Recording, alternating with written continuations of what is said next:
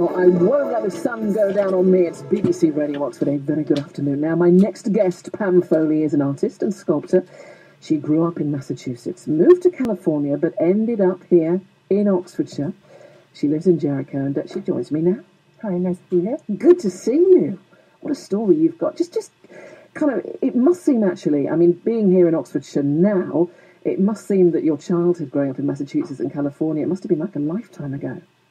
Well, it was a lifetime ago. I mean, I'm going into my sixth decade, so I've got a long life of different experiences. And yes, I grew up in Massachusetts in a town called, I'm going to say it in the local way. Oh, do that. Yeah, Taunton. You know, it comes from the English town here in this country. So do you know what I'm saying? Taunton. Taunton, yeah. Taunton. So it's named, as a lot of Massachusetts cities and towns are named after places here. So that's where I spent most of my high school years, and then moved to Boston and came here and so on and so forth. Quite different places though, Massachusetts and California, I should imagine. Yeah, I think growing up in a small town, which Taunton is, I just had this idea of the world. You know, I wanted to see the world. And there were two places that just held that fascination. One was London, and one was California. And when I was 20, I came here first. So I was a student and took some time off of uni and came over to do, I had arranged to do community services volunteers, and I was to be sent to Bristol to work with what was then called delinquent boys. And when I came, so I arrived, I was 20, fresh off the plane. Just describe that feeling, because that must have been quite a culture shock to arrive in the UK. Yeah, I just was so excited. And it was so different then, of course. The first thing I did was, foolishly, I had I saved up to get the plane ticket, saved some cash, and took believe it or not, taxi from Heathrow to Chelsea, where I had booked a bed and breakfast. So that was like half of my money gone already.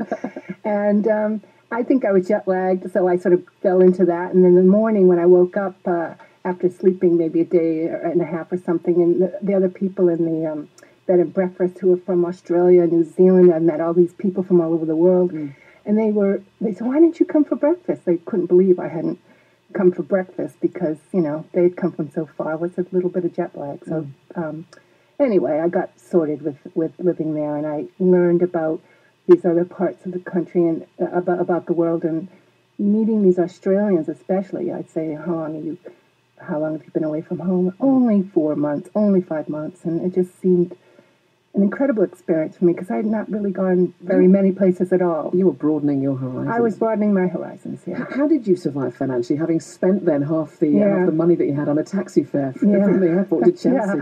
Well, then I had to hit the pavements, which I had intended to do. So I went to see community services volunteers and asked to postpone my involvement with them, which they said was fine.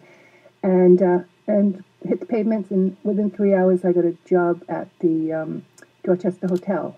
Yeah, I worked in what they call the sales ledger department. This is how long ago it was.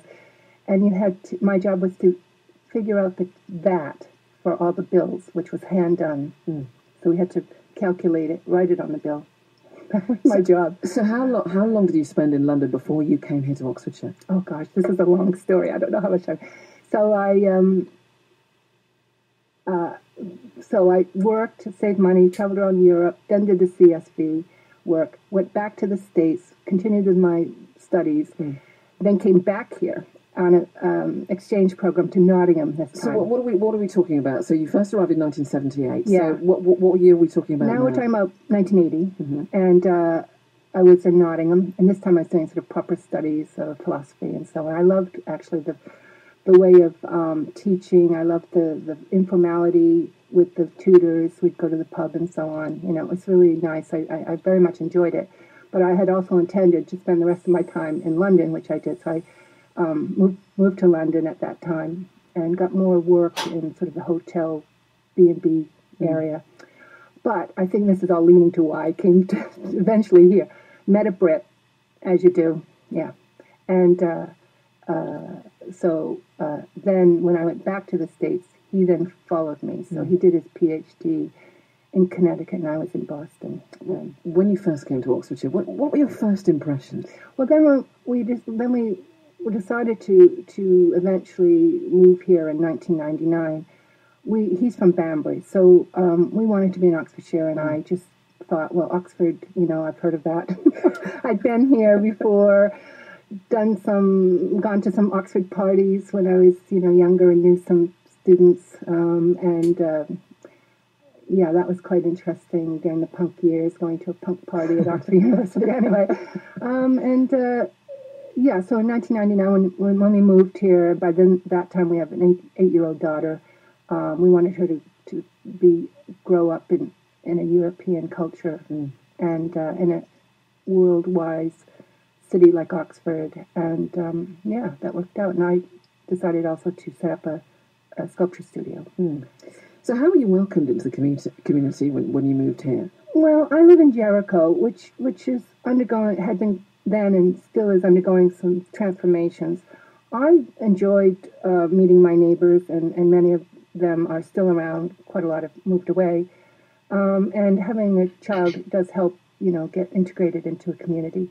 On the art side, I got stuck in and became a coordinator for Art Weeks, the Open Studios event that happens every year. And so I met a lot of the local artists, and we put on various events and exhibited together and so on. Well, we'll talk about your career as a sculptor and indeed an artist as well. I think what's interesting about you, Pam, is that you haven't lost your accent after all this time. I mean, do you go back to the States? Yes. Yeah. So I would imagine that they say, well, you sound pretty English, Yeah. but actually to me, you still sound as though you've got quite a strong drawl. Right. Nothing I can do about that. But you're certainly well travelled. We'll talk about, continue to talk about your adventures and indeed why you think Oxford is so important to the world of art as well. After this, from Diana Ross. 17th of January. It's actually my daughter's first birthday tomorrow. I sort of forgot that at the beginning of the day. I'll make a cake later. She won't let you forget it tomorrow. She's only one. Oh, Doubt she knows what's going on, Pam. Right. Now, my guest in the studio is Pam Foley. She's an artist and sculptor. Grew up, as you've been hearing, in Massachusetts and California. She came to the UK in 1978. She went back to the States. Then she came back. She met a Brit. She landed up here in Oxfordshire, and she now lives in Jericho. So when you were growing up, let's just go back to your childhood a little bit. Were you harbouring a desire to be a sculptor and an artist? I think I had aspirations, I had dreams to be a dancer. I really liked dance, and I had been taking dance lessons from the age of, 5 or 6, no, sorry, probably at 7 or 8. I was doing ballet and acrobatics and things like that. But there's a lot of work involved in dancing, a lot of practice. I didn't really like that bit of it. And I think the visual art came later, and it wasn't something that was even part of my childhood at all. And the only thing I suppose that I really enjoyed was mucking about in the house. My mother was the DIY person, not my father, and I was always her assistant. She came from an Italian immigrant family to Boston, and they were all builders or carpenters and so on. She was the girl. She didn't learn that stuff only by osmosis. And then when she, had her own house and grew, had her family and so on, she started buying routers and saws and all the kit, and taught me a lot of that stuff. And also the other sort of female arts of sewing and knitting and all that. So I got a sort of well-rounded practical education, I'd say, from my mother.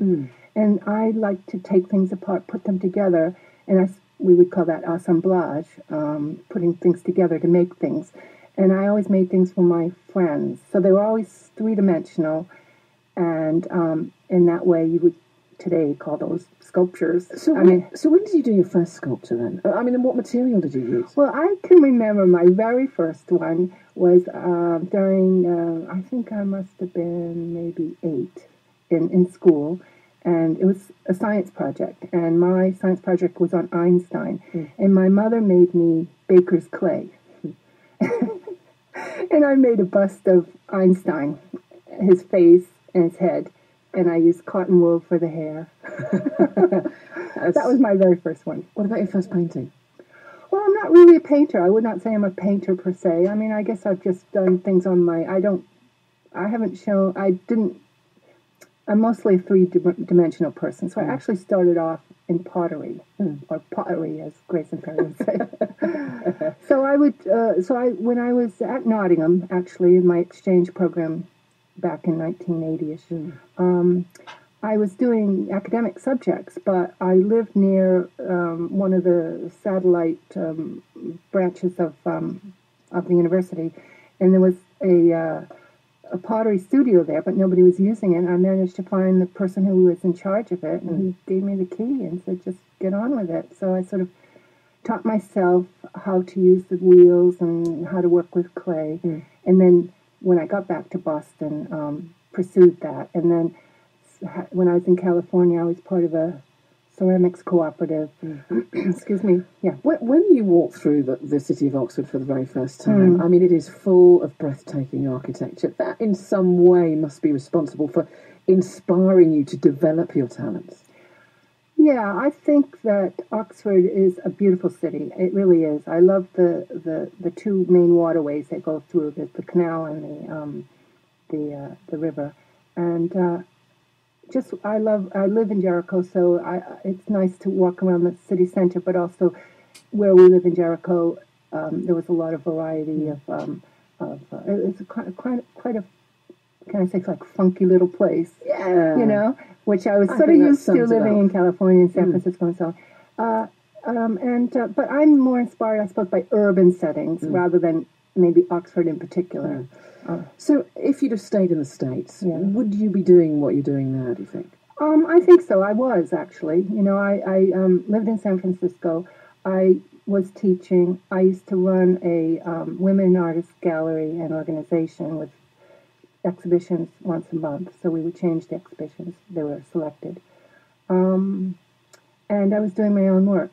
I think when I moved here, I flipped it over so that my studio work was the primary and then teaching secondary, and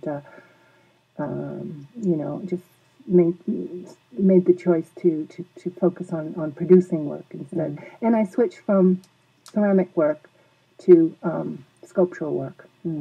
So what are your sort of the materials that you use now then when you're sculpting? Yeah, well, I still do use clay. I start with clay and with plaster. Or with plaster, sorry, not together, and make the original out of those materials, and then I make a mold of that. And what do you sculpt? Is it sort of, the human body, or what's your sort of inspiration for your sculpture? Well, my inspiration is the human body, the female form, and I abstract from that. So I may